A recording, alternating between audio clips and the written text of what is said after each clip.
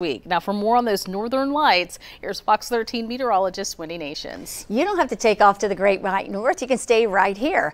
A light show courtesy of Mother Nature was on display last night across parts of the country, including right here in the Mid-South.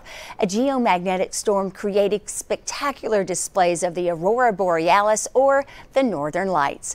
Geomagnetic storms happen when the solar wind rushes through the Earth's magnetosphere. Charged particles from the sun interact with gases in the Earth's atmosphere, causing stunning northern lights, or glowing curtains of red, green, and purple light that ripple across the sky. It's not all beauty and wonder, though. A G4 storm brings potential for voltage control problems in power systems, GPS navigation errors, and intermittent issues with radio and satellite operations. The light show is visible here in the Mid-South and as far south as Texas, Alabama, Georgia, and even northern Florida.